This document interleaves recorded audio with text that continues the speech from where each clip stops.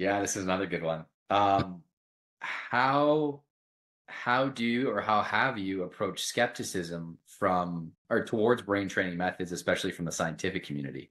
Because I know people in the scientific community are like, oh, that's because they nitpick any new methods that people are trying or modalities that people might be advocating for. Yeah.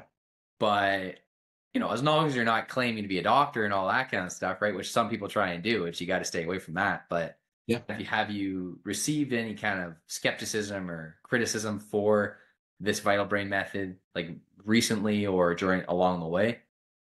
Yeah, there was one lady I tried to send a book to so she could read it, and I had done an interview with her years ago, and she just read the paragraph blurb and sent me an email back that said, "Congratulations on finishing your book. What you're doing can't work at all.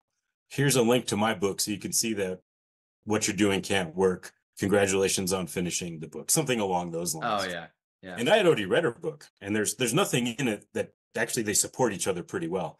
But she didn't even want me to send her the book. And for like 3 hours, I was like, wait, what does she think I'm doing? She doesn't know what it is. And that was before the book was out. So I had only taught, 20 or 30 people that I know personally those methods. So she was kind of jumping to conclusions and then a little bit attacked me, in terms of what it was that she didn't understand. She was very polite about finishing the book.